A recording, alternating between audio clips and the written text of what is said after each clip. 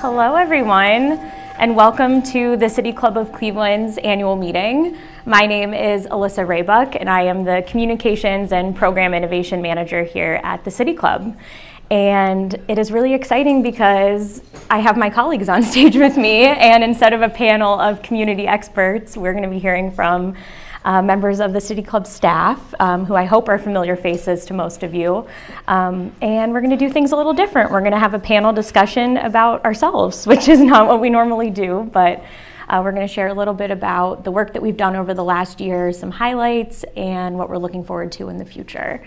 And so I'm joined on stage today by my colleagues, Tiffany Claiborne, Tiffany France, to many of you, but Tiffany Claiborne now, who is our Manager of Outreach and Membership, Cynthia Connolly, who's our Director of Programming, and I think on the end, most of you know Mr. Dan Moulthrop, our Chief Executive Officer here at the City Club, right? A new guy. But we're really excited to be here, and thank you all for joining us. I want to start by looking back at this time, a little earlier than this time last year, in summer of 2021. We were getting ready to come back to in-person programming. We were going to bring this audience back to this room and to other spaces across the community. So I'm going to start with Cynthia. Can you talk a little bit? You were new to the staff, yeah. And we were about to start bringing people back in person. So what did that look like? Yeah, so I remember I joined here in June of 2021, and one of the first forums that I did was actually the primary debate for District 11, and just baptism by fire, just like here, run this debate with all these really important people. But it was a ton of fun, had an absolute blast, and that was one of the many times that I got to work with Jill Ziman of the Ohio Debate Commission, which I'll talk a little bit about later. But one of the very first forums that I had the privilege of working on was our public square forums. And it was the first public square back since the pandemic. And everyone was kind of uncertain, what to do, how to pull this off. Are people still going to come? But it's outdoors. And we are so glad that we made that happen. And some of those conversations that we had were really impactful and relevant. We were talking about essential workers. We had, a love letter to Cleveland talking about race and racism. And it was just really impactful conversations and a lot of fun to work on, and we had a great turnout for all of them. And I can't imagine a better way to kick off our in-person forums. Absolutely, it was a nice way to ease back into bringing that community back in person in our audience. Yep. And Tiffany, you were kind of our manager in charge of safety, logistics, how we were going to bring the audience like we see today back in person at the City Club. So tell us about your experience doing that. So absolutely, as the member and outreach manager, my goal was to communicate how we were getting back, and I wanted to put an emphasis that we cared about you all, that we wanted to make sure, so we wanted to let everybody know about mask requirements and our vaccine rollout and how we were going to handle that. So that was really important to us, and also just getting the community back in the room. So I'm in charge of our community partnership, and I wanted to make sure that our community partnership was at a core focus for the forum. So that is what I focused on. Thank you. Yeah. Dan. Well, when we came back, there were some lessons from the pandemic that we learned. We had done at that point 15 months of purely online programming, and we were I was so done with the screen, the little screen, and bringing people back first to Public Square, then here in the room. Everybody, I think our first audience in here was 75 people, and we were like, "Can we do this?" Yeah. And we did. And it was fantastic, but some of the lessons were about our relevance. It was really clear that we heard again and again from people that thanks to our ability to switch quickly to digital and we didn't miss a single Friday forum thanks to our friends at IdeaStream Public Media, which was really nice. They immediately let us, when nobody was going into the office, they let me come into the studio and a few of us come into the studio so we could produce the forums from there. And we heard again and again that we were continuing to provide this really important service of keeping the community connected and keeping the community really just informed about what was happening. And that was such an isolating time. So knowing that the virtual audience, the online audience was so important, we have continued to push that.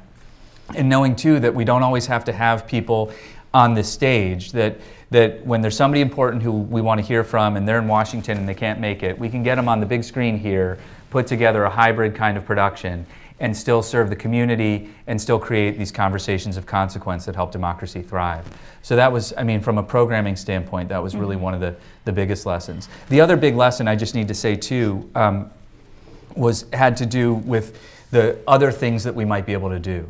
So we have, you know, in the room, we have some folks from Lutheran Metropolitan Ministries, or formerly from Lutheran Metropolitan Ministries, and we started a partnership with them during COVID that has continued. At first, it was all about just getting food out the door so that they could feed, you know, create 10,000 meals every week for the unhoused population, for our unhoused neighbors. And now we have students from Lutheran Metropolitan Ministries who are training in our kitchen every week, thanks to Chef Adam. So, I mean, that's just those sorts of programs we figured out they were important then. We can continue to use all of this for the greater good. Thanks. Thank you for sharing that. Speaking of students, I do want to talk about a group that is prevalent in almost all of our forums. And when we returned to in-person programming, students were returning to the classroom in person, and that meant students were being welcomed back to the City Club. And so, Tiffany, you manage our student engagement program. Can you talk a little bit about what you heard from teachers and students as they started to fill these seats as well? Yeah, absolutely. Our students and teachers were excited. They were excited to be back in the room, and we were glad to have them. They used our virtual programming for lesson plans. So when we announced we were coming back, they were excited to introduce those as field trips. I have one teacher that gave me a testimonial that I want to read to you all. It's from Lisa Ellis. She's an educator at MC2 STEM School, a CMSD school. She says, since the beginning of this year alone, our students have been able to attend 7 in-person City Club forums. For me, it is a gift to see our students and the issues they and their families face in their own lives and communities reflected in these forums. Most notably, we're coming out and coming of age, and it takes a village. It is this reason we keep coming back, for our young people to recognize themselves and challenges they feel are uniquely theirs in a City Club programming. It not only gives them hope for the future, but reminds them that there are people in their corner right now doing the good, hard work on their behalf. My hope is that they will feel inspired, empowered by this, and continue the work as they become adults. So this is why student programming is so important at the City Club, and why we love having them back. Can I just add something really quick? I mean, that program, Tiffany, that you run is so important. And what I always tell people is that the City Club is really one of the only places in our community where students are participating in civic life right alongside their adult counterparts, and they typically outperform their adult counterparts in the quality of their questions. Yes. And it's like, and it really is. I mean, all of us have been wowed by those questions that students ask sometimes. Yes. And those 2 forums, It Takes a Village was the Jasmine Long forum about birthing beautiful communities. Yeah. And the coming out and coming of age was, there were these students, these teenagers on the stage who identify as part of the trans community, completely sharing in all their vulnerability and their strength what life is like for them. And it was just an extraordinary program. Anyway, I'm so glad. I don't know. I'm sorry. No, but that's it. And that's the importance of our student participation. Our young citizens are very engaged, and I'm happy to oversee that program. Thanks, Tiffany. Yeah. Cynthia, it has been a big political year, to say the least. Oh, yeah. As you mentioned, one of your first forums was the District 11 congressional debate. Yeah. We hosted mayoral primary and general election debates. I think we had 15 candidates for office on this stage in the last year, and over 30 politics and public policy forums in that subject area. So it was politics all the time at the City Club, in addition to all of the other amazing programming we do. So can you talk a little bit about that and that area and some highlights from that? I mean, this is kind of some of the bread and butter of what City Club does, right? The politics, the policy, the civic engagement. And we worked very closely with our partners at IdeaStream Public Media to host the primary debates, the mayoral primary debates. So we hosted 2 of those, as well as one general election debate between Kevin Kelly and now Mayor Justin Bibb.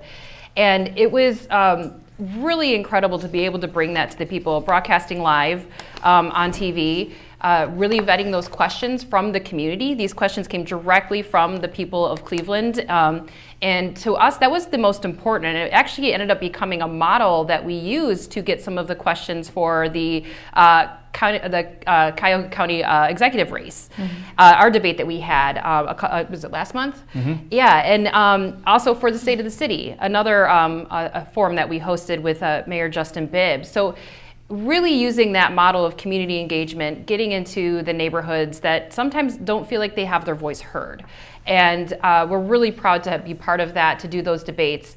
And then similarly, we had a forum on issue 24. I don't know if any of you were here for that one. It was about the charter amendment that was going to bring more police accountability. And we actually had a panel of 4 individuals from complete opposite ends of the spectrum. We had the city law director here, we had a police captain here, we had Subodh Chandra, who drafted the charter, and Prentice Haney, who was part of the Ohio Organizing Collaborative, who was really trying to get that charter amendment on the ballot. And it was really interesting to have, these folks from varying backgrounds, points of view, have a very civil and candid conversation about what this means to the people of Cleveland and to our neighborhoods and communities.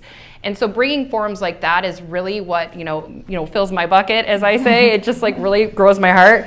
And then also having the Republican and Democratic Party chairs here, again, showing you how we can bring, and it's very on theme for today's conversation, what we're going to have later on today, with Robert Paduchik and Liz Walters, the chairs of the Republican and Democratic parties. That's where I think the City Club shines, and I was glad to be part of that. Wonderful, thank you.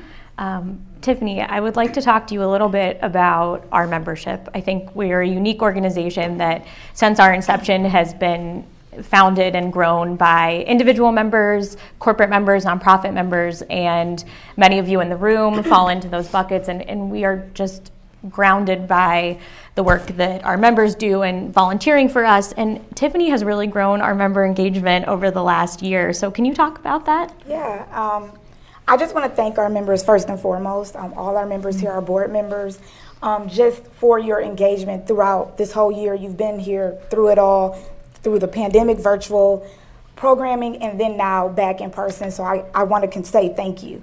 You are our foundation, and we're celebrating 110 years this week.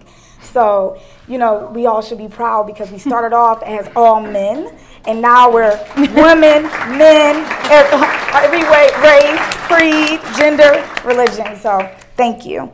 But yeah, we're engaging our members through volunteer. So a member volunteer might have checked you in today, or later on you'll see a member volunteer do Q&A.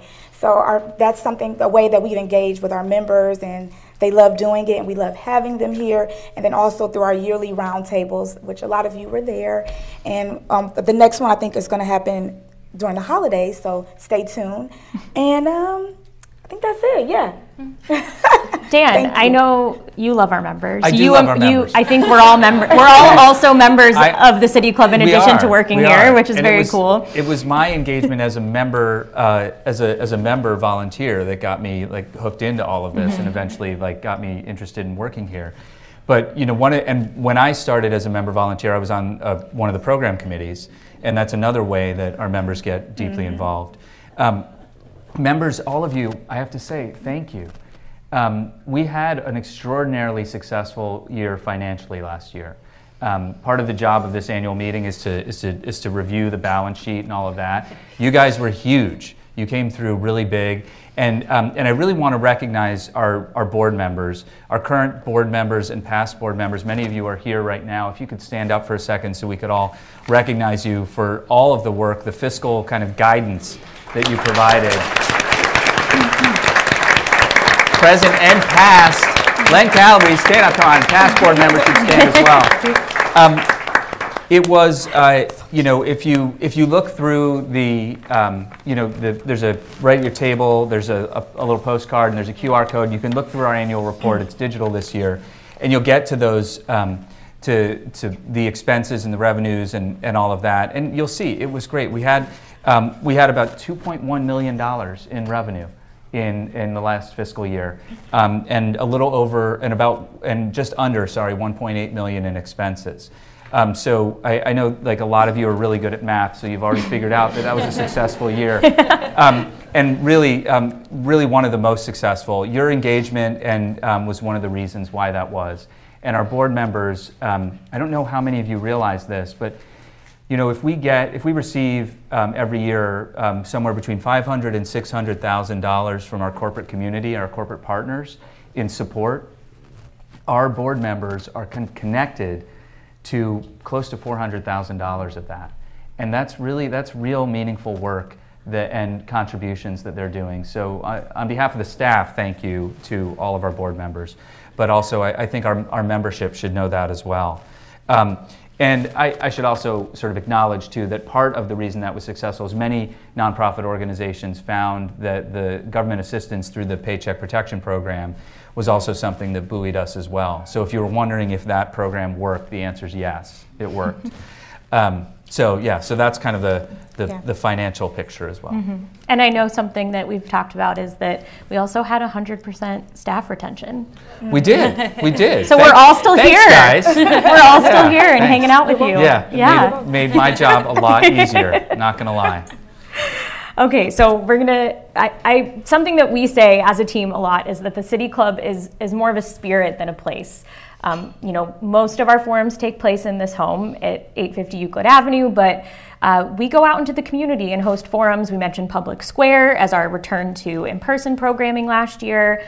And we find ourselves in a lot of different homes in the community. And Cynthia, you're planning programs in new spaces all the time. So can you talk about some of our different homes throughout the last year? So I actually looked back at our forums and realized that we started the fiscal year and ended the fiscal year in the community, not here at 850 Euclid.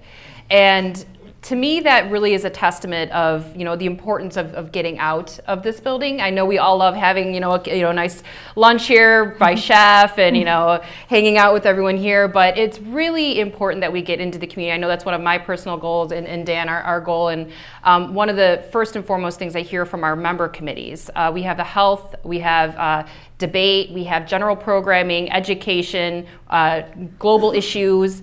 Those are our 5 member committees, and they're all about getting into the community.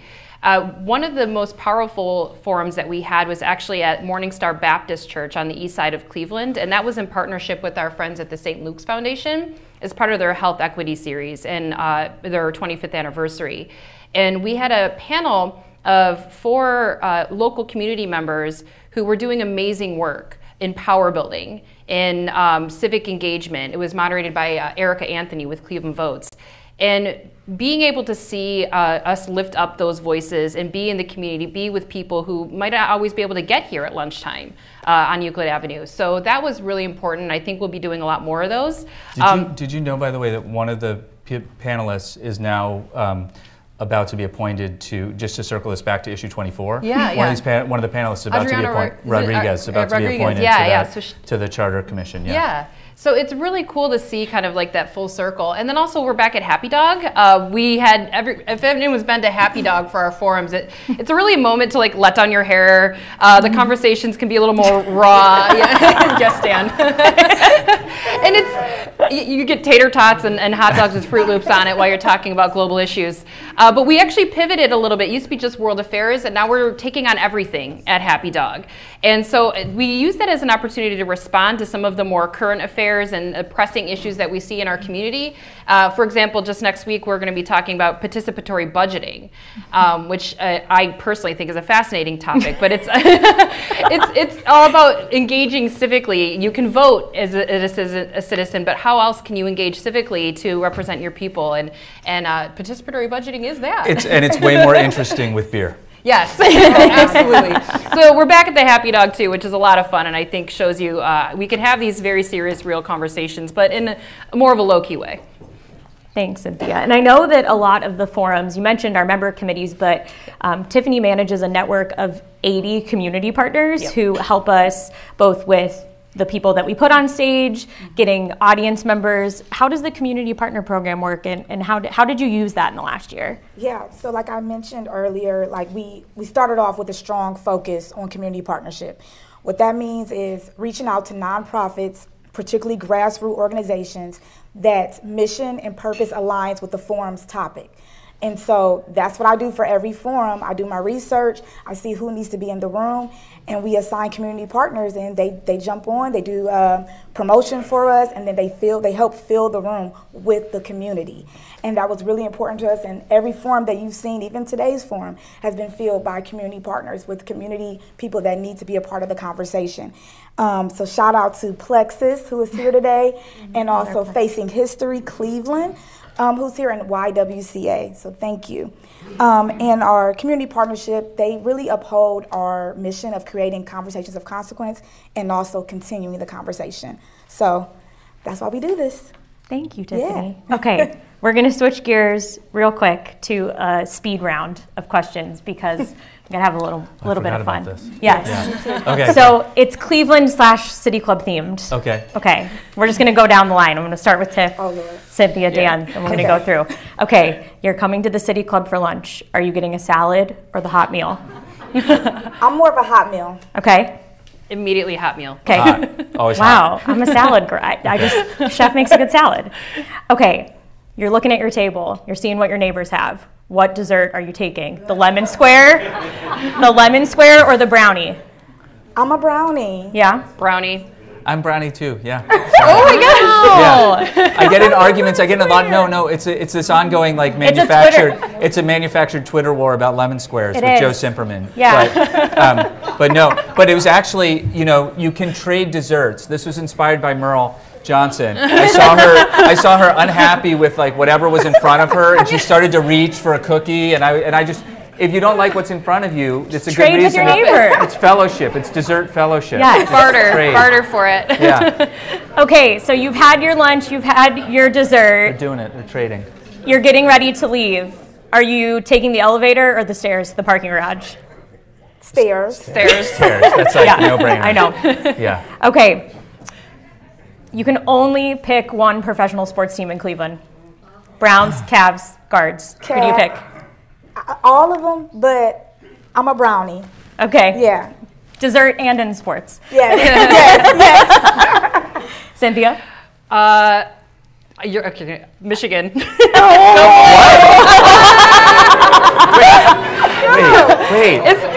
what?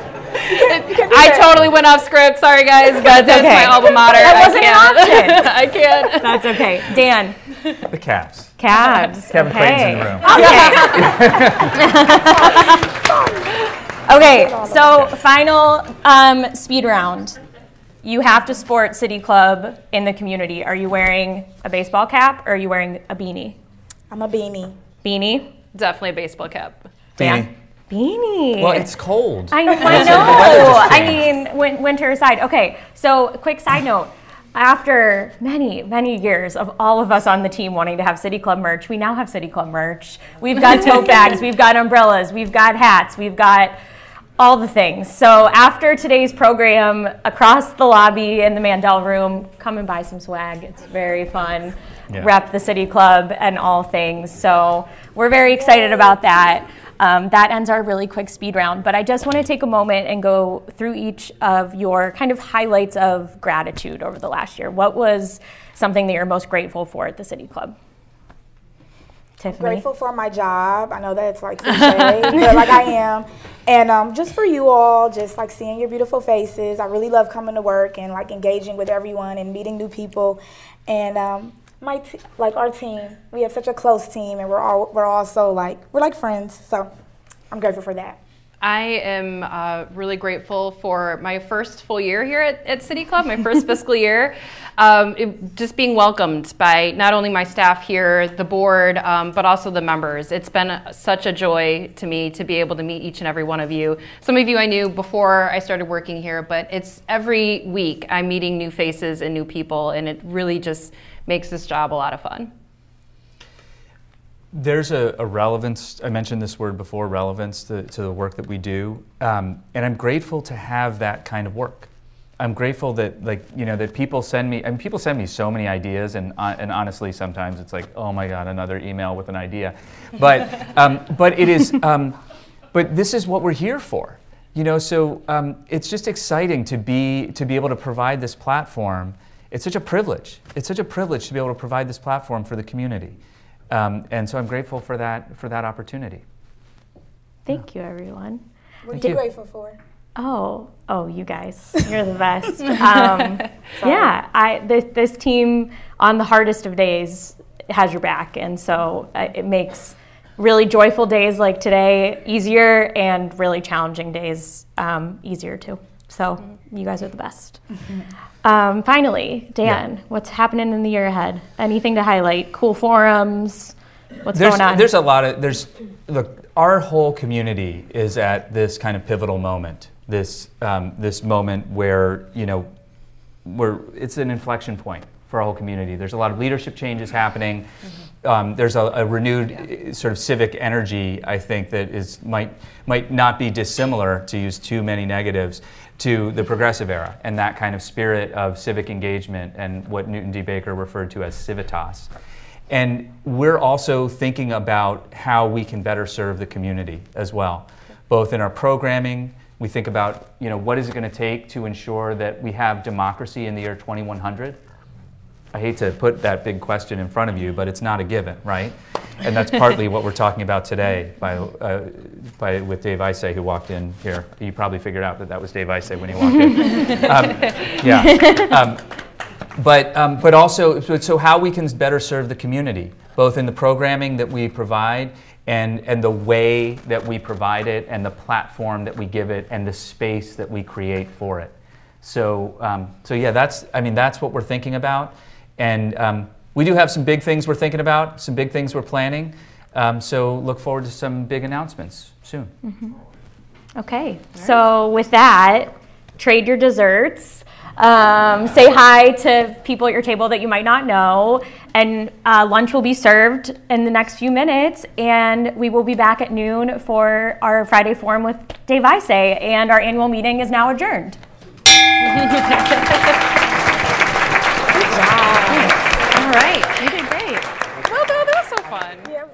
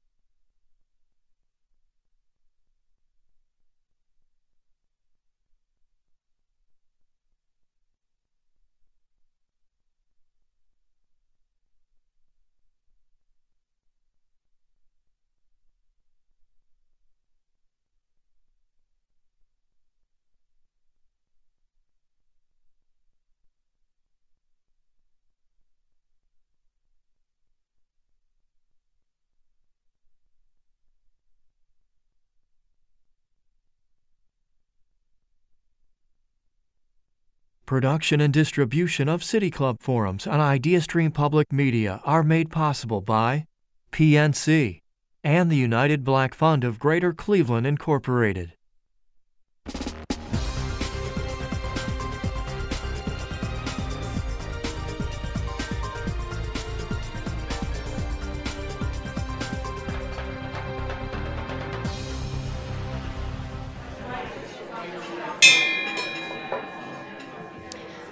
Good afternoon, and welcome to the City Club of Cleveland, where we are devoted to conversations of consequence that help democracy thrive. It's Friday, October 28th, and I'm Kristen Beard-Adams, President of the City Club Board of Directors. I'm particularly excited to be here today as we mark the City Club of Cleveland's 110th annual meeting, which also is the Samuel O. Friedlander Memorial Forum on Free Speech. So it's particularly fitting that we welcome to our podium Dave Isay, who, as many of you know, is the founder and president of StoryCorps, a fascinating public service rooted in the belief that every story and every voice matters. Since launching in 2003, StoryCorps has provided more than 500,000 Americans with the opportunity to, in Dave's words, record meaningful conversations about their lives and pass wisdom from one generation to the next. The StoryCorps Archives at the Library of Congress is the single largest collection of human voices ever gathered, illustrating that more often than not, we find common points of interest rather than those that divide us. You could argue that StoryCorps' work has never been more important, nor is the impact of its One Small Step initiative, which you'll hear more about today, that brings strangers together with different political views for recorded conversations, not to debate politics, but to learn about who we are as people. You see, this idea of bringing people together from different backgrounds, beliefs, and political leanings has been the work of the City Club since our inception in 1912. In fact, the City Club's first professional staff member, Ralph Hayes, penned in 1916 the City Club's creed, and we thought that it provided some important context for our conversation today, and we're going to share just a bit of the first few lines. I hail and harbor and hear persons of every belief and party, for within my portals prejudice grows less and bias dwindles.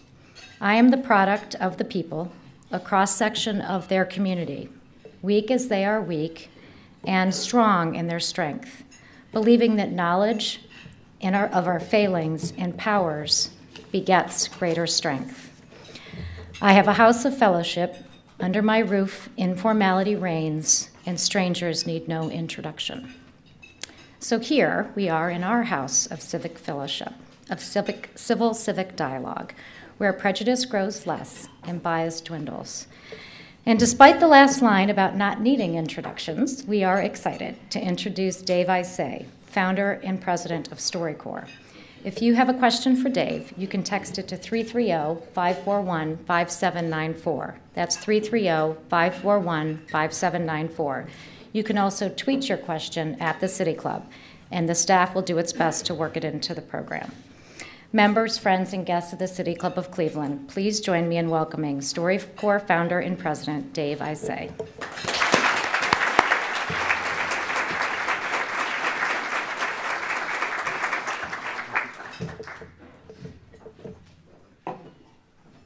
Hi, it's great to be here. Thank you, Kristen. Thank you for the lovely introduction. I'm really happy to be here at the City Club, and hello, IdeaStream listeners. So today I'm going to talk about StoryCorps and play a bunch of stories, and as Kristen said, talk about this new effort that we've launched around political polarization. But before I do, I'm curious, who here listens to StoryCorps, knows what StoryCorps is? Okay. Oh, that's pretty good. Okay. Recorded an interview? Okay. Couple. Okay. All at one table. All right. Members of IdeaStream? All right. Good. All right. I like that. And have no idea why you're listening to me and are waiting to get back to work. Okay. Somebody's lying. No hands. So StoryCorps, as Kristen said, is I was a public radio producer for many decades before starting StoryCorps, always interested in the public service value of radio, for better or worse, more so than the entertainment value. And loved doing radio documentaries, had this crazy idea. 19 years ago this week, actually, we put a booth in Grand Central Terminal where you can bring anyone who you want to honor by listening to their story, a parent, a friend, a grandparent. You come to the booth with, say, your grandma. Go inside, you're met by a facilitator who works for StoryCorps, door shuts, you're in this kind of sacred space, the lights are low, complete silence, and for 40 minutes you listen and you talk to your loved one. Most people think of it as, if I had 40 minutes left to live, what would I say to this person who means so much to me? Everybody cries in the booth. And I knew from doing radio documentaries that the microphone gives you the license to say things and to ask things that you have never asked before. So they're very intense conversations. At the beginning of StoryCorps, actually, the booth was empty. Nobody could figure out quite what we were doing. But eventually, when we started broadcasting on public radio, it got very popular. And as Kristen said, we've had about 650, 700,000 people across America participate so far. And essentially, because of what's happening in the booth, where people are talking about what's most important in their lives, it's 40 minutes to, leave a record to future generations. Every interview goes to the Library of Congress. Your great-great-grandkids are going to hear this. We're kind of collecting the wisdom of humanity. So let's just start by playing and listening to a few stories. We launched in New York, slow at the beginning, got very popular, and then we became a national project. And we have these Airstream trailers that travel around the country that are mobile recording booths, collecting, honoring, that's all everyday Americans, honoring the stories of everyday Americans. So the first story we're going to play is from Jackson, Mississippi. And this is Aiden Sykes, who's in 4th grade, and his dad, Albert. We're just going to hear 3 minutes of their 40-minute conversation. This is a sample of what happens in a StoryCorps booth. So if we can go to the next slide and hit play on the story. Do you remember it or saw me? I remember when the doctor pulled you out, the first thing I thought was that he was being too rough with you. And he actually held you like a little Sprite bottle, and he was like, "Here's your baby." That was the most proud moment of my life. Don't tell your brothers, because it's 3 of y'all. But it was like looking at a blank canvas and just imagining what you want the painting to look like at the end, but also knowing you can't control the paint strokes. The fear was just, I got to bring up a black boy in Mississippi, which is a tough place to bring up kids, period. But there are statistics that say black boys born after the year 2002 have a 1 in 3 chance of going to prison. And all 3 of my sons were born after the year 2002. So, Dad, why do you take me to protest so much? I think I take you for a bunch of reasons. One is that I want you to see what it looks like when people come together, but also that you understand that it's not just about people that are familiar to you, but it's about everybody. Did you know the work that Martin Luther King was doing was for everybody and it wasn't just for black people? Yes, I understand that. Yeah. So that's how you got to think. If you decide that you want to be a cab driver, then you got to be the most impactful cab driver that you can possibly be. Are you proud of me? Of course. You my man. I just love everything about you, period. The thing I love about you never give up on me. That's one of the things I will always remember about my dad. You said it like I'm on the way out of here, or like I'm already gone. So, Dad, what are your dreams for me? My dream is for you to live out your dreams. It's an old proverb that talks about when children are born, children come out with their fists closed because that's where they keep all their gifts. And as you grow, your hands learn to unfold because you're learning to release your gifts to the world. And so, for the rest of your life, I want to see you live with your hands unfolded.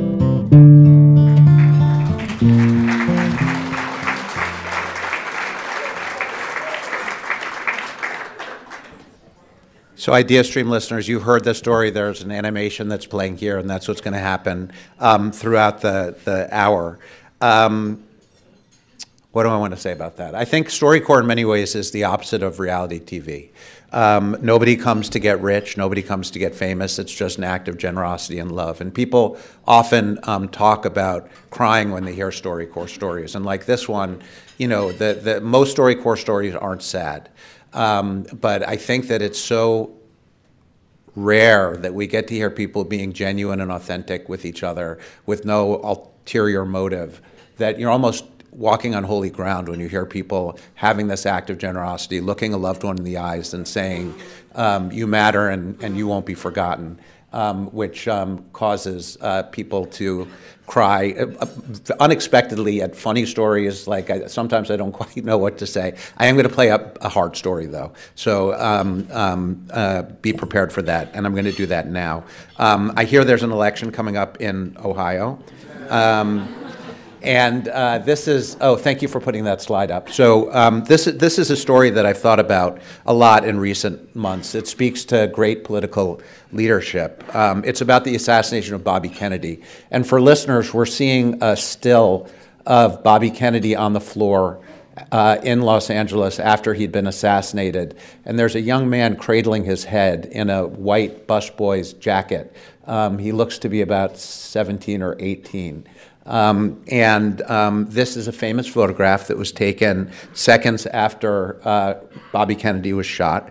The busboy was a Mexican immigrant named Juan Romero, an undocumented immigrant. At StoryCorps, Romero remembered how he met Senator Kennedy the night before he was killed while delivering his room service. So let's start there and listen to this story. They opened the door, and the senator was talking on the phone. He put down the phone and says, "Come on in, boys." You could tell when he was looking at you that he's not looking through you, he's taking you into account. And I remember walking out of there like I was 10 feet tall. The next day, he had his victory speech. So they came down the service elevator, which is behind the kitchen. I remember extending my hand as far as I could. And then I remember him shaking my hand, and as he let go, somebody shot him. I kneeled onto him and put my hand between the cold concrete and his head just to make him comfortable. I could see his lips moving, so I put my ear next to his lips, and I heard him say, "Is everybody okay?" I said, "Yes, everybody's okay." I could feel a steady stream of blood coming through my fingers. I had a rosary in my shirt pocket, and I took it out, thinking that he would need it a lot more than me. I wrapped it around his right hand, and then they wheeled him away. The next day, I decided to go to school. I didn't want to think about it. But this woman was reading the newspaper, and you can see my picture in there with the senator on the floor. She turned around and showed me the picture and says, "This is you, isn't it?" And I remember looking at my hands, and there was dry blood in between my nails. Then I received bags of letters addressed to the busboy. There was a couple of angry letters. One of them even went as far as to say that if he hadn't stopped to shake your hand, the senator would have been alive. So I should be ashamed of myself for being so selfish. It's been long 50 years, and I still get emotional, tears come out. But I went to visit his grave in 2010. I felt like I needed to ask Kennedy to forgive me for not being able to stop those bullets from harming him. And I felt like, it would be a sign of respect to buy a suit. I never owned a suit in my life. And so when I wore the suit, and I stood in front of his grave, I felt a little bit like the first day that I met him. I felt important, I felt American, and I felt good.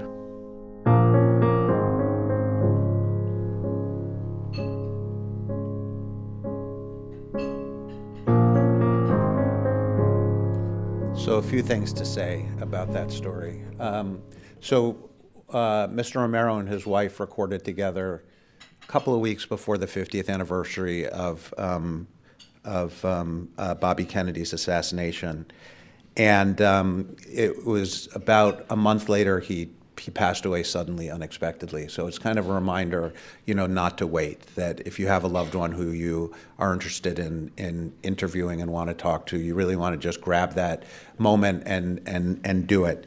It's also, I think Studs Terkel, who who remembers who Studs Terkel was? Okay, that's good, because sometimes I do speeches and nobody raises their hands, and that makes me very sad. Studs Terkel was a great oral historian from Chicago who at 93 cut the ribbon on our first booth in Grand Central Terminal. And he was a big proponent of history from the bottom up. And that's what we just heard with Mr. Romero, that, so often history is told through, statespeople and politicians, but the value and the texture that we get from hearing about history through everyday people, I think, is incredibly valuable. We got a letter at StoryCorps right after Mr. Romero died, from someone who said, I don't have the letter with me, I wish I had brought it, but he had, on the 50th anniversary, it turns out Mr. Romero flew again to Arlington National Cemetery to pay tribute to Bobby Kennedy, and he snuck in, as did this guy who wrote the letter, right before the gates closed, and he had his suit on again, and he sat crying at President Kennedy's grave, and the man asked who he was, and he said, I was the person who cradled President Kennedy's head, and the young man said, well, he's my hero, and Juan Romero said, I'm glad he's still remembered, and then he died a week later, but he did, the letter writer wanted us to know that Mr. Romero got to say goodbye to President Kennedy one more time. I'll play something lighter for you guys now. We're going to move to Ohio now. This takes place in Ohio. It's a 94-year-old named Betty Jenkins, who came to one of our StoryCorps booths, Airstream Trailers, to talk about a newfangled contraption that she got from her mother 70 years before, an inflatable bra. So let's listen to Betty Jenkins. I was very skinny, and I didn't have any curves. I guess my mother got kind of worried because she didn't think I had enough boyfriends. So she bought me a bra that you blow up. I was real excited, so I blew to about 32. I was quite happy with the looks. I got a few wolf whistles. Of course, at that age, you're very self-conscious. That year, I took a trip to South America. I proceeded to fly to Santiago. Soon we were into the Andes Mountains, and it turned out that it was a non-pressurized plane, and I felt very uncomfortable. Things were getting very tight. This bra had started to increase in size. As the thing got bigger, I tried to stand up, and I couldn't see my feet. The directions said it would go to 48 if I wanted to. I thought, what will happen if it goes beyond 48? And I found out what happened. It blew out. It was a loud, resounding sound, and the co-pilot came into the cabin with the gun, wondering what had happened. The men all pointed to me. Well, it's difficult to explain to people in English that part of your anatomy just blew up, but to try and do it in Spanish, it's beyond hope. So they made a landing. I was taken off the plane and turned over to 2 women police, and they told me to strip, hunting for what they thought was the bomb. When I stripped down, I showed them the hole in the bra, and they chuckled. And I thought, oh my, they've gotten the point. And I was allowed back on the plane. A month later, I got a bill from the airline for $400 for an unscheduled stop.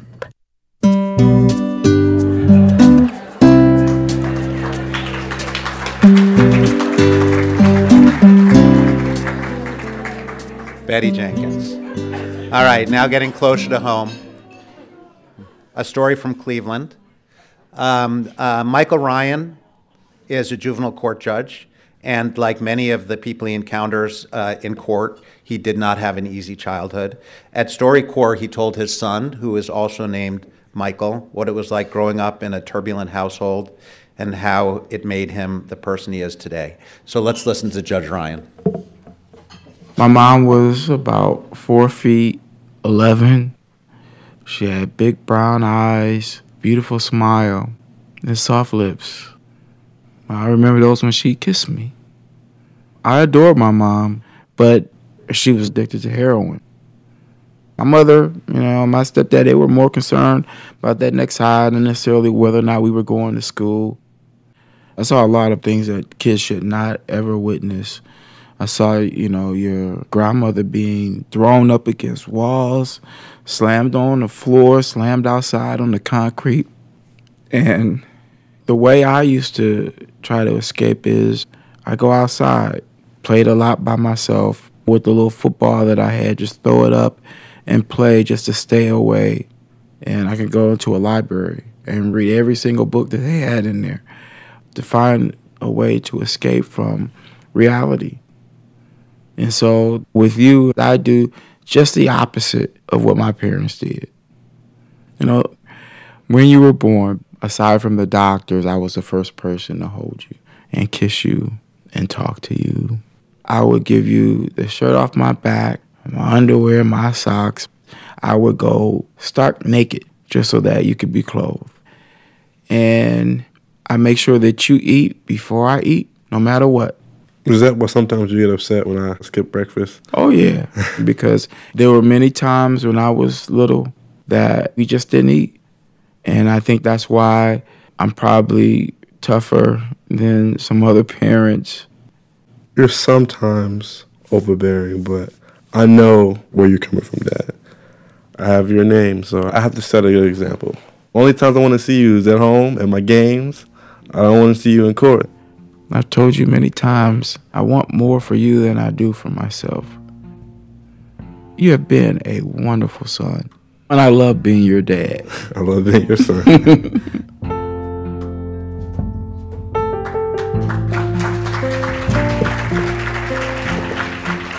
So I had the pleasure of meeting Judge Ryan today and actually eating lunch with him because he's right here at the table. So if you could please give him and Mrs. Ryan a round of applause.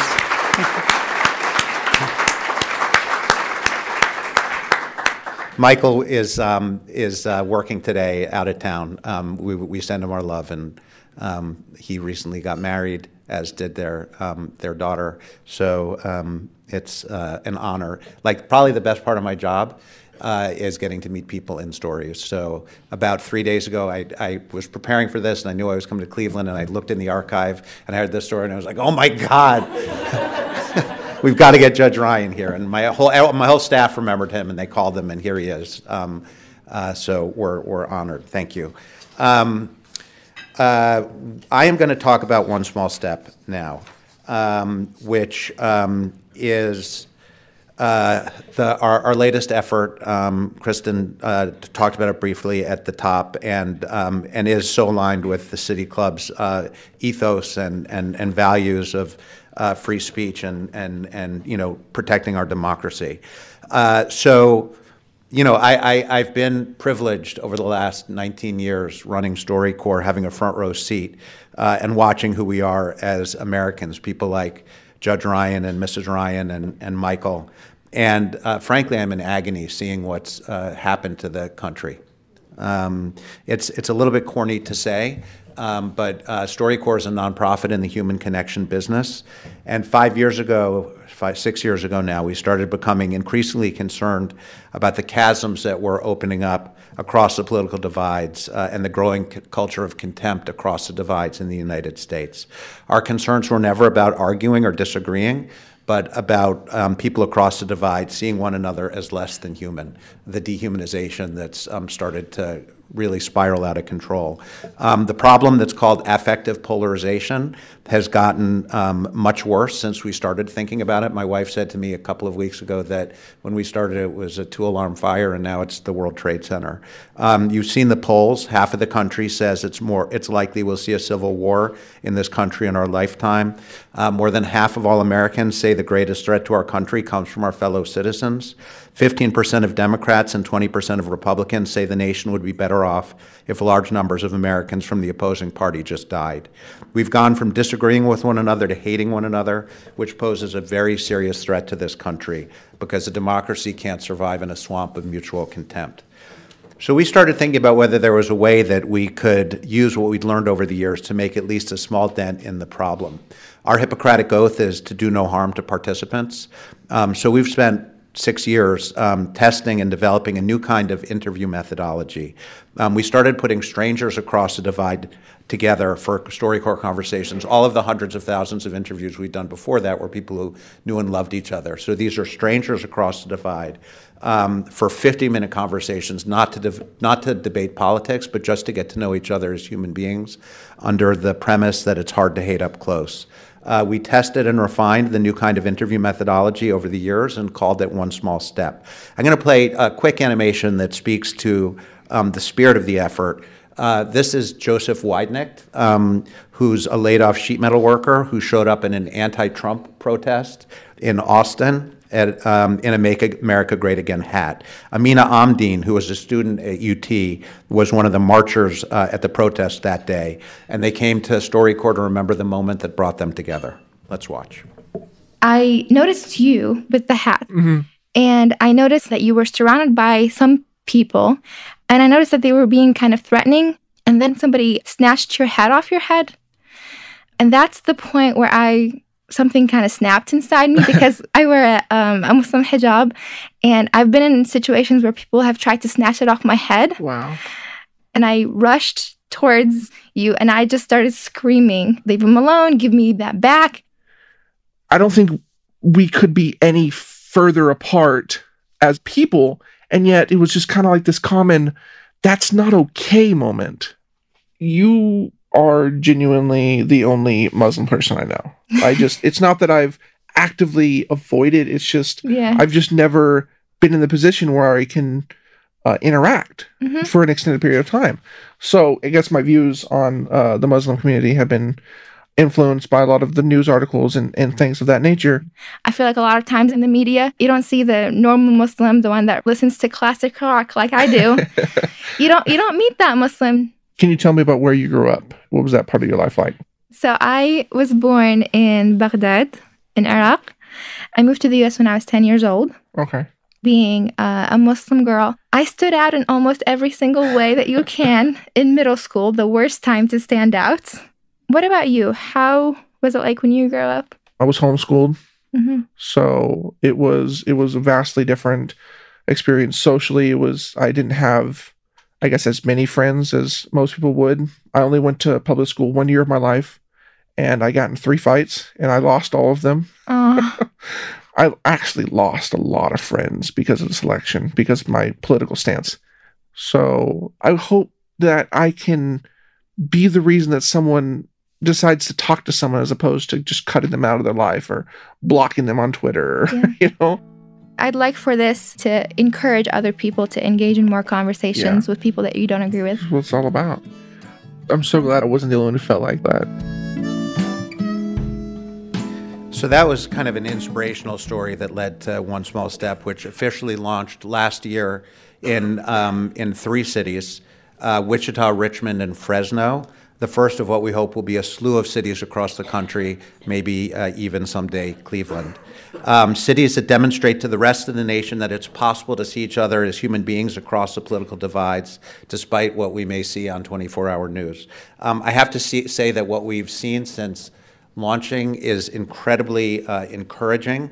If you could put up the next slide. For radio listeners, I put up a slide of the 5 people in what we call our brain trust, social psychologists, pollsters, experts in conflict mediation, who've been working closely with us on One Small Step over the years. For those in the audience, Dr. Jennifer Richardson is the second from the right on that slide.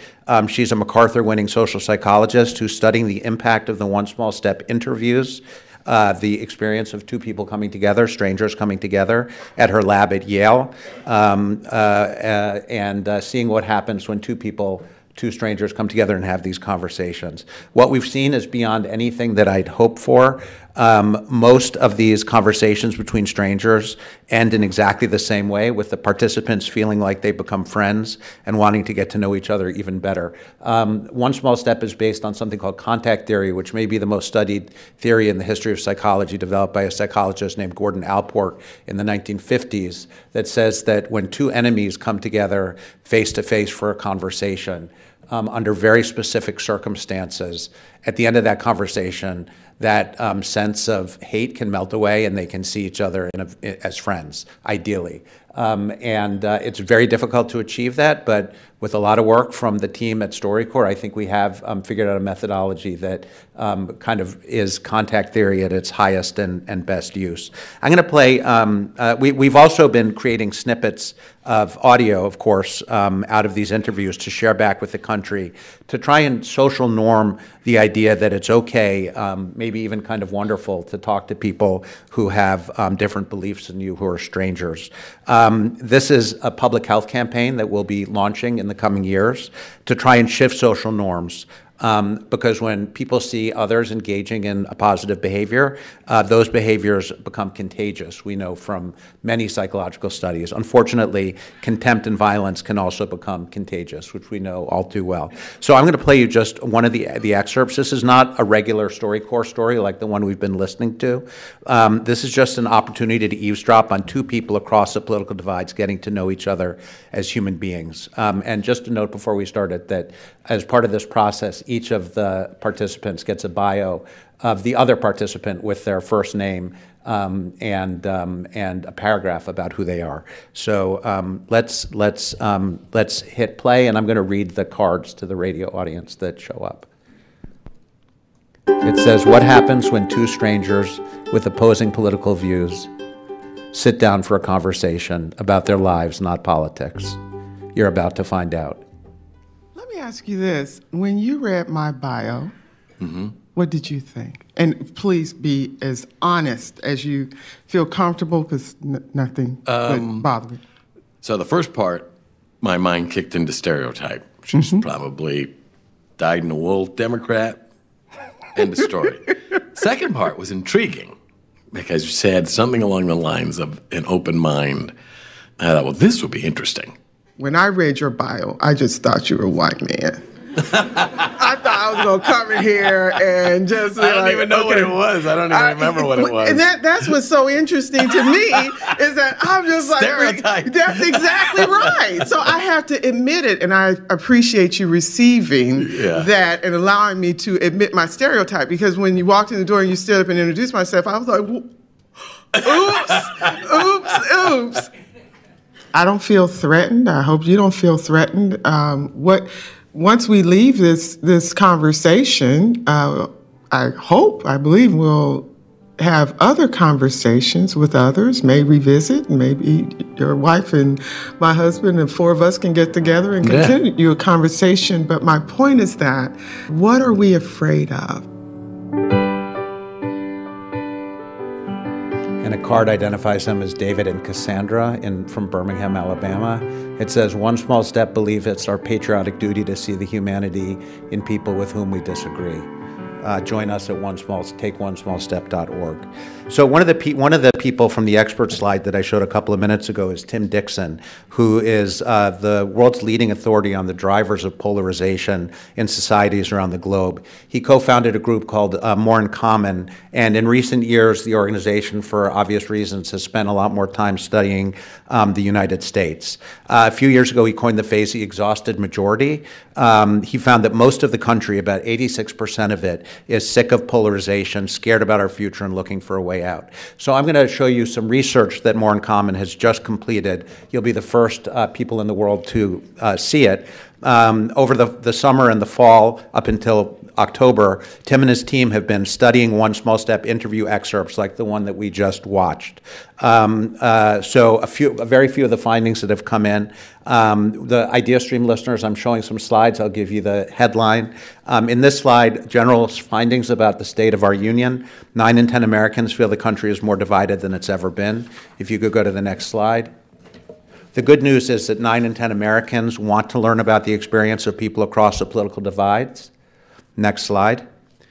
More in Common tested the mission and language of One Small Step and found that 3 out of 4 Americans, regardless of political beliefs, support the work. If you go to the next slide. On the content we're creating, about 80% of Democrats and Republicans are moved by the content. Independents less so, about 60%. Next slide.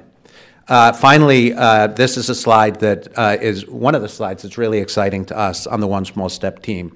About 42% of Americans say they'd be interested in participating in a One Small Step interview, but that number rises to 62% after they've seen a One Small Step story like the one we just watched. So exposure to One Small Step content increases Americans' willingness to record an interview by almost 50%. So that's where we're at with One Small Step. As it said at the card, that we just watched. Our dream is to convince the country it's our patriotic duty to see the humanity in people with whom we disagree. We know this is the moonshot of all moonshots.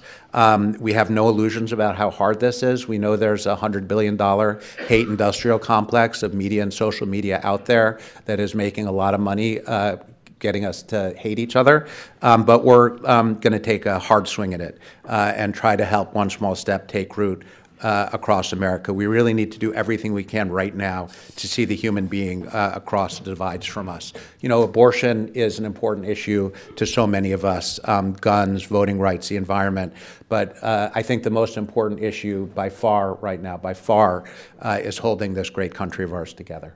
So that's One Small Step, and Kristen, let's do some questions.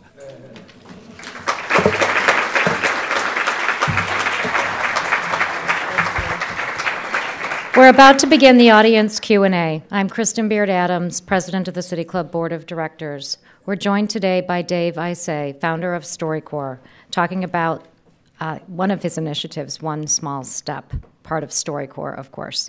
We welcome questions from everyone, City Club members, guests, students, and those listening via our live stream at cityclub.org or our radio broadcast at 89.7 IdeaStream Public Media. If you'd like to tweet a question, do so at the City Club.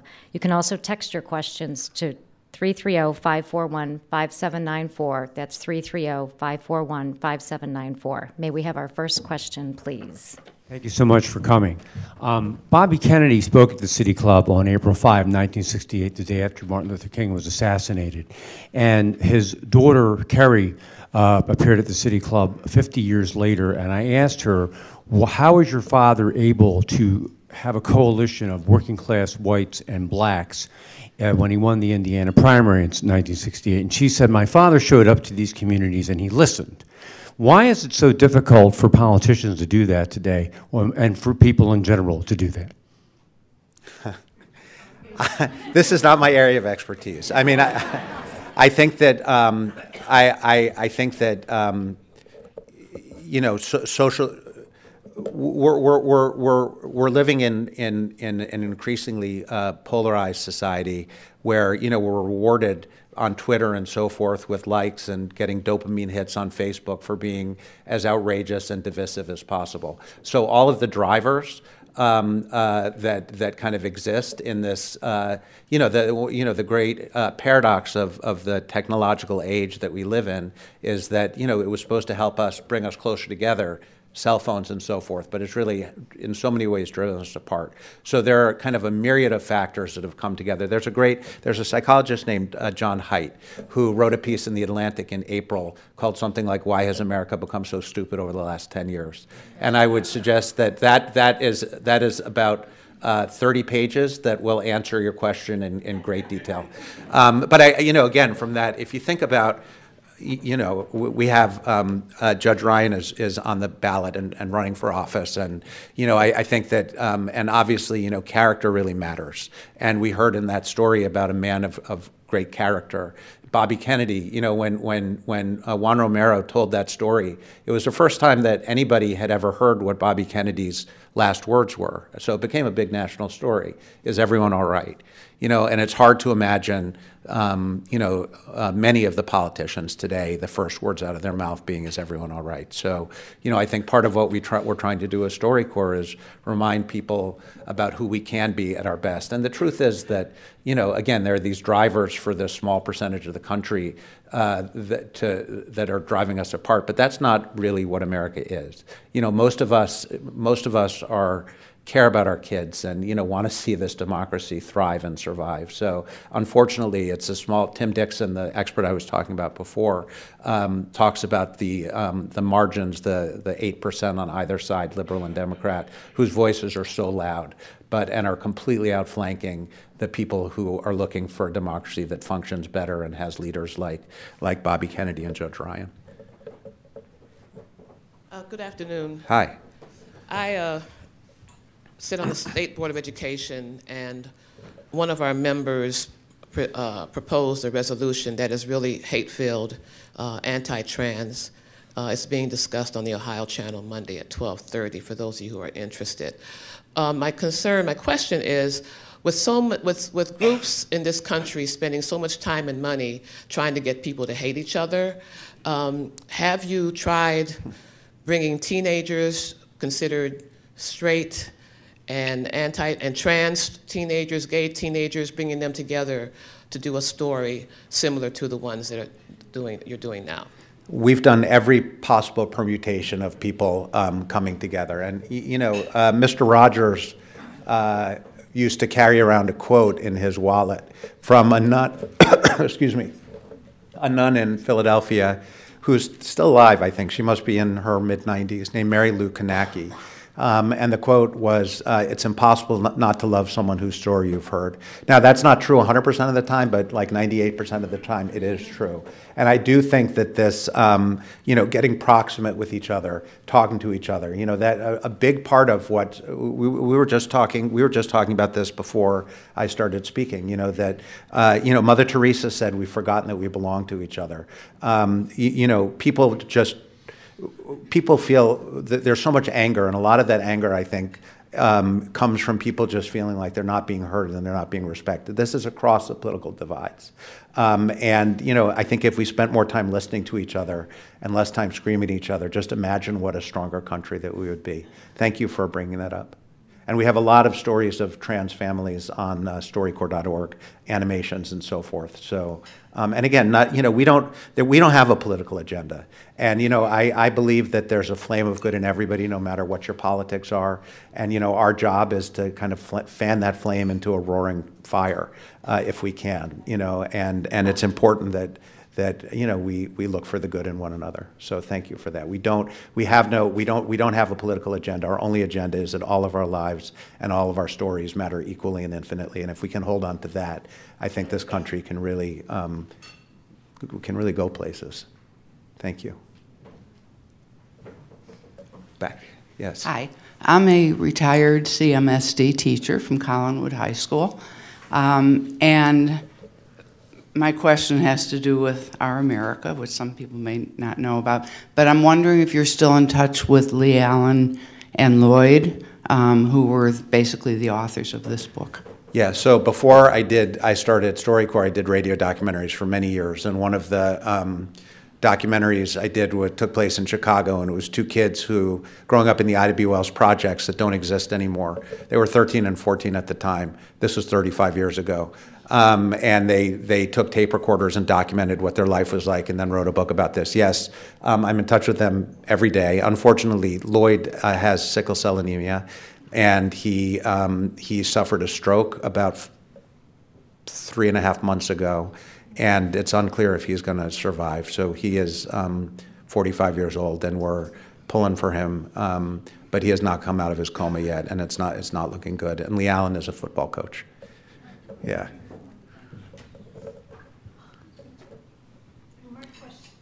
question is about, I have family members, cousins that are about 180 degrees different politically. And it is the elephant in the middle of the room in an otherwise good relationships. And is there a way through StoryCorps, with StoryCorps, to engage in that conversation without it blowing up? So we call it One Small Step because it's the first small step. And we did a lot of testing with One Small Step before we launched it. And we did stuff with family members and decided not to focus on family members, because really what we're looking at in One Small Step is toxic polarization, dehumanization across the divides. We know what happens when societies dehumanize people. The Germans, Hitler called Jews Untermenschen, less than human. You have slavery, you have Rwanda. We know where polarization can lead. Now, in families, we argue, but ideally you probably don't want that person dead. So at One Small Step, we suggest people don't talk about politics. What we're trying to do is build a little bit of social capital so that other people can come in and we can begin to have those conversations. But without the kind of foundation of seeing the other person as a human being, there's no chance to even begin those conversations. So I would say tread lightly. And there may be something. We have an app that makes it possible to record StoryCorps interviews anytime, any place, and with one tap upload them to the Library of Congress. So the safety of that, people kind of bring their best angels in when they know that their great-great-grandchildren are going to listen to them someday. So you may want to try to just talk to them with the app and just come at some of these issues, quietly, and also listen to what they have to say, and hopefully they'll listen to you as well. Our next question is a text question. Hi. Okay. What's happening in the first 3 One Small Step cities, and how does it work in these cities operationally? Okay. So we have we have 3 cities that we're focused on. Again, we're looking to expand. We have an air game and a ground game in each city.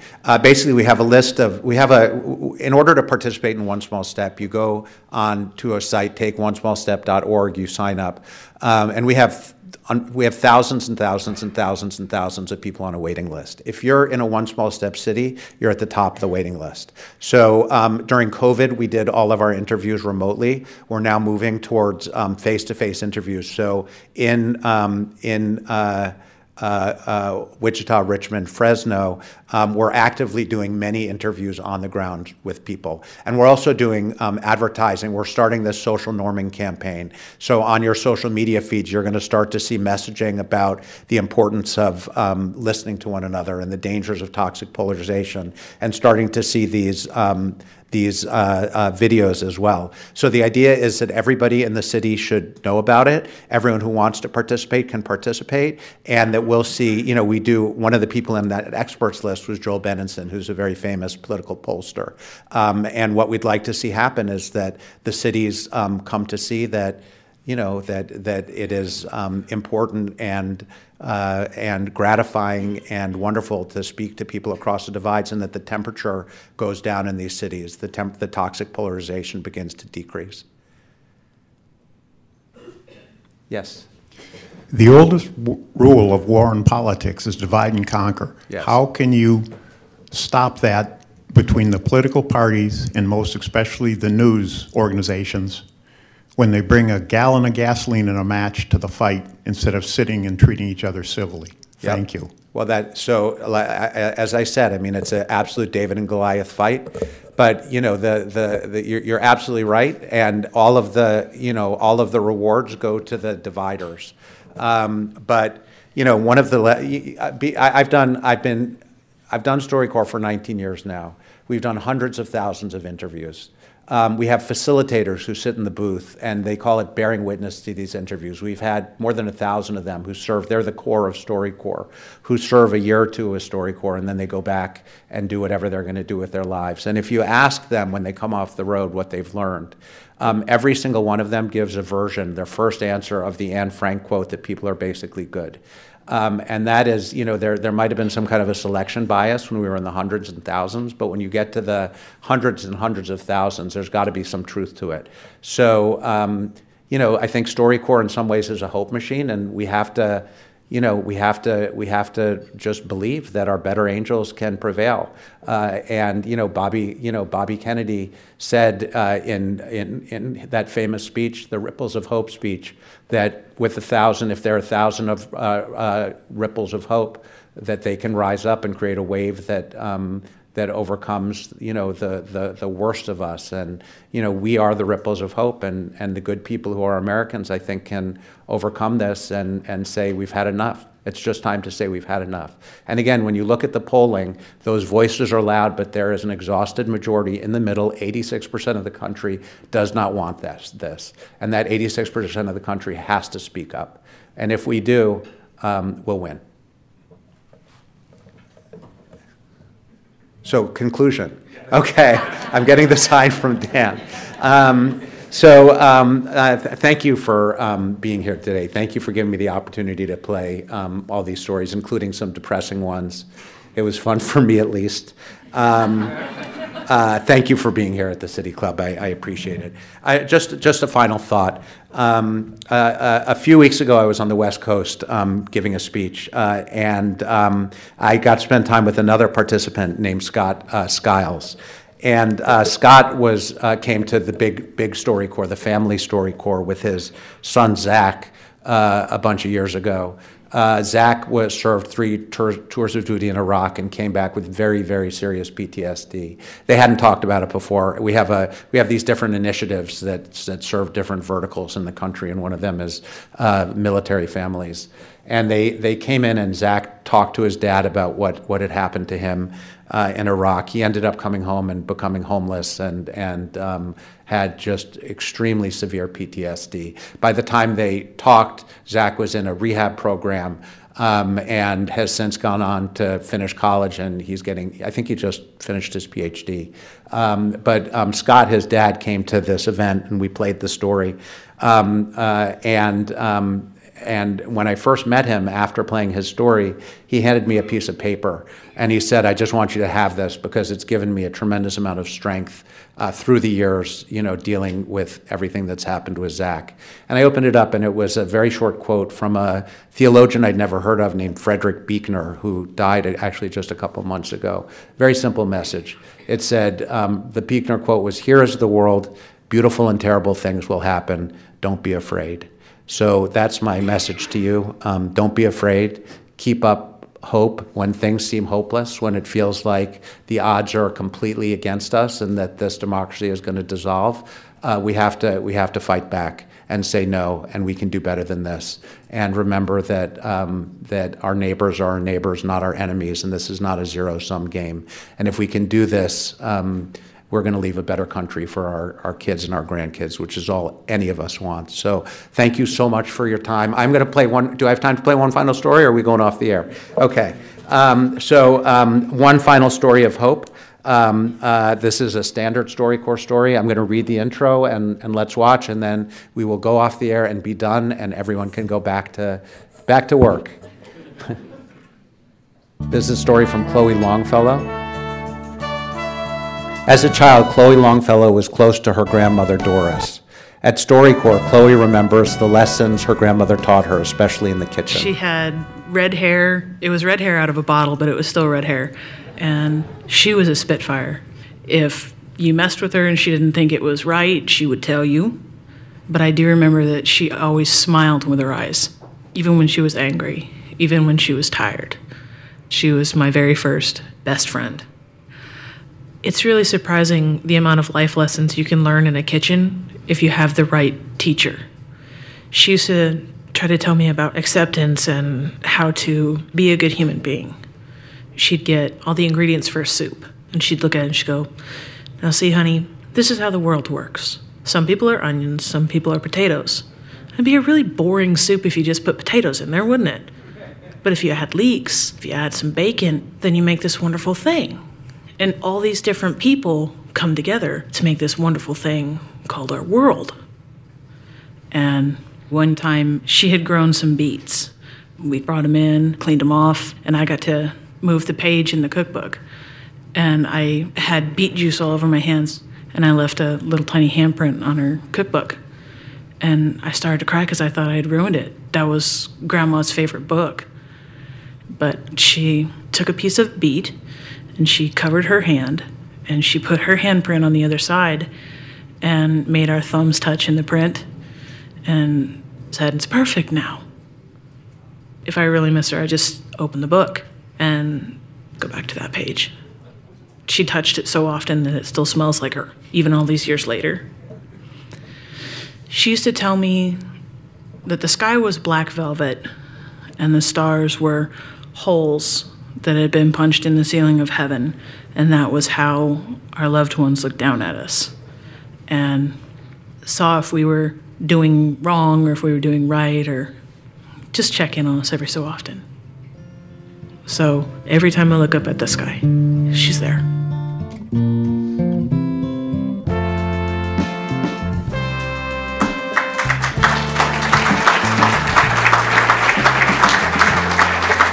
Thank you all so much. Thank you. Thank you, Dave Isay, for joining us at the City Club of Cleveland. We would also like to thank Ulmer and Byrne for their support of today's forum, which is the Samuel O. Friedlander Memorial Forum on Free Speech. Mr. Friedlander was a member of the City Club most of his life, serving as president in 1962 during the City Club's 50th anniversary year. His daughter, Nina Friedlander Gibbons, one of the first female members of the City Club, who is here with us today, along with his granddaughter, Wendy. We thank you so much for your support of the City Club and for being here today. We would also like to welcome guests at tables by IdeaStream Public Media, Ulmer and Byrne, and the United Way of Greater Cleveland. We're so happy to have all of you here today. Next week at the City Club, we welcome Congresswoman Liz Cheney on Tuesday, November 1st. She will be in conversation with PBS NewsHour's Judy Woodruff. Tickets are sold out for this forum, but you can tune in to the live broadcast at noon on 89.7 IdeaStream Public Media or at the live stream, our live stream on cityclub.org. Then on Wednesday, November 2nd, we are back at the Happy Dog in Cleveland's Gordon Square neighborhood, taking on participatory budgeting. Erica Anthony of Cleveland Votes will be moderating that discussion. And finally, on Friday, November 4th, we will discuss how empathy can be used to improve police response and engagement in our neighborhoods. You can find out more about these forums, purchase tickets, and learn more about other upcoming events at cityclub.org. And that brings us to the end of today's forum. Thank you once again to Dave Isay. Thank you, members, friends, and guests of the City Club. I'm Kristen Baird Adams, and this forum is now adjourned. For information on upcoming speakers or for podcasts of the City Club, go to cityclub.org.